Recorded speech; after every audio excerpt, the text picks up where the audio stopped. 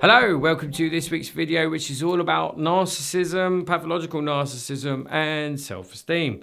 Healthy levels of self-esteem or low levels of self-esteem.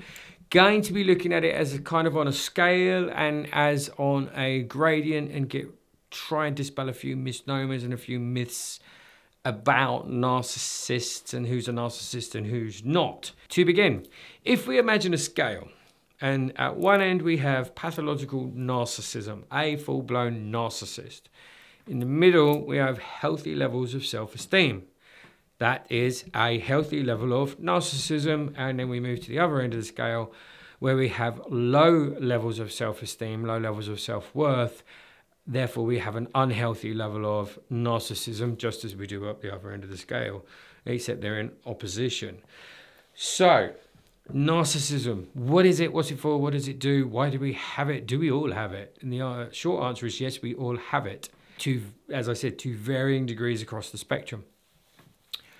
Narcissism generally nowadays kind of refers to negative traits in people, negative narcissistic traits. But in essence, narcissism is about self-esteem. It is about I am important. I have ambition. I have drive. I feel I deserve to be in a loving relationship. I feel I deserve to have a good job. I feel I deserve to, or I've earned my place. I have good skills. I'm going to celebrate my victories and my wins. I'm going to take time out for self-care. I'm going to say no to some people sometimes because I need to preserve my sense of self and my self-care. These are kind of all healthy levels of narcissism. Sometimes they're looked at a little bit negatively, but in general, it's a healthy level of narcissism because it's a healthy level of self-esteem. So you will place yourself at the center of your world most of the time as someone important, as someone worth loving, and as someone worth taking care of. You will set boundaries of how you want to be treated and how you treat others, and you will probably push yourself forward in the world and try to better yourself, achieve more, get more, and lead quite a fulfilling life. So you have a healthy level of narcissism. If you go to the other end of the scale, let's go to the lower end of the scale first. If you lack a healthy level of narcissism, and you have an unhealthy level of narcissism or little to no narcissism, generally, you will display as someone who has low self-worth, low self-esteem. You will be trampled on, persecuted. People will humiliate you, devalue you, and you will play into that narrative. When I say play into that narrative, you will believe that narrative. And the more you believe it, the more you'll do it. And so it becomes a vicious circle. Now, this often sometimes happens from being abused in some way, physically, sexually, emotionally, mentally, and you will find yourself sliding down the scale of having healthy levels of narcissism to having negative levels of narcissism and self-esteem, self-worth. This can also start in childhood, but I'll get onto that in a bit.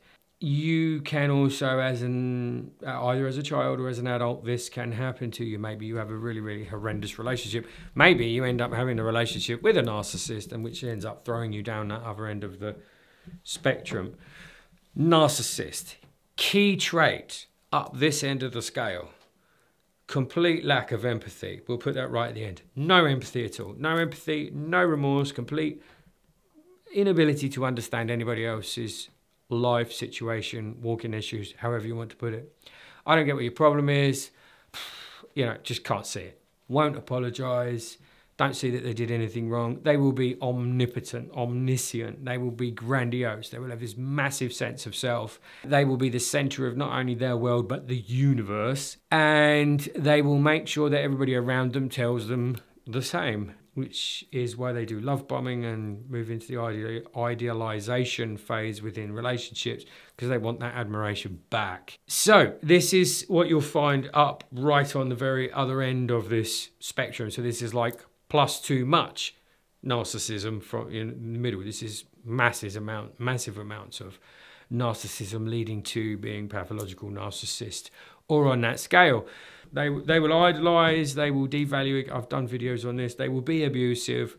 They will suffer with narcissistic rage, anger. They will want love but won't want you to get too close. They won't like any kind of critical feedback, even despite how it's presented, because any potential threat through that false shell, that false self, which they've built up around that vulnerable true self inside, any potential threat has to be got rid of. So they will be abusive, they will be angry, they will be rage, they will devalue, they will humiliate, they will, in short, be malevolent, malicious, whilst appearing quite charming at the same time. So, and if you were involved in this, you will find yourself definitely moving further and further and further down the scale. The longer you are around them, the more time you're involved with them, the more you will suffer and end up at the other end of the scale with lacking any kind of level of narcissism yourself. Moving from that, what's often thrown around is they were a narcissist. They're a narcissist. And generally what most people refer to is that someone had narcissistic traits, not that they were a full-blown pathological narcissist. Again, we can move around this center part of the scale. So let's say we have a healthy level of narcissism. We get ourselves into a situation, maybe it's a bit challenging, maybe we're not doing so well, maybe we have a bit of imposter syndrome, something like that, and we move down the scale a little bit. Our self-esteem drops, our self-worth drops, or we do make a really big mistake and our self-worth drops, or our self-esteem drops, and we're like, okay. We'll move down the scale a little bit, but chances are we'll move back up because we had a healthy level of narcissism. So we go, okay, right, okay, how do I fix this? Well, I need to do this, I need to do that. And that's the healthy narcissism talking. We can flick up the other way when we're challenged, when we're pushed. Maybe in relationships, we have got a few hang-ups from the past where we feel we need to maybe control a situation, manipulate a situation a little bit in order to feel safe. Might add in there, not everybody manipulates and controls to coerce. Sometimes they do it in order to feel safe, which comes across as a narcissistic trait, but isn't necessarily narcissism. It can come from the other side of it. So I need to manipulate a situation because I need to feel safe and in control for different reasons to what a narcissist would.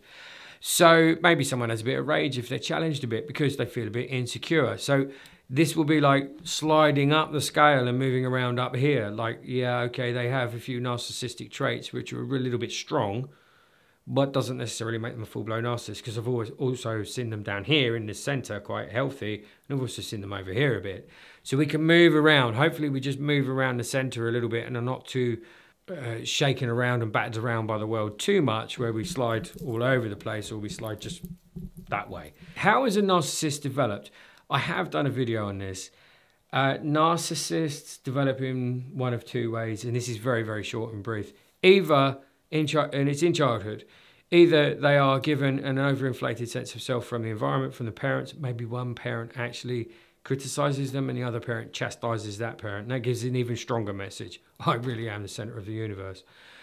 If the child experiences huge amounts of neglect, abuse, devaluing, the child may well slide down that end of the scale and end up with a low self-esteem, low sense of self-worth, hence low amounts of narcissism.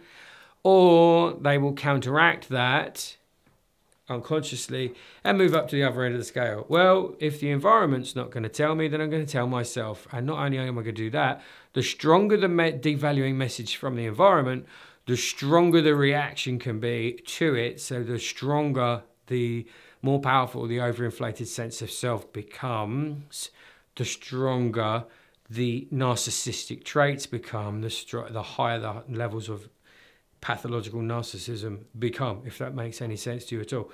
You know, it's kind of two ways. Do I curl up and die under the devaluing from my parents and the immediate environment, or do I switch it completely the other way and come out grandiose, omnipotent, omniscient, and I am the center of the universe? And I would, you know, absolutely get rid of any threat to that kind of idea of my sense of self. So I hope that helps a little bit. Like I say, narcissism is something we all have. Narcissistic traits are also something we all have to varying degrees, and we can also lack it as well, or have it abused out of us, for want of a better phrase. So like I said, it was just a bit of an overview. I hope it helps. And in the meantime, please take very good care of yourselves. Adios.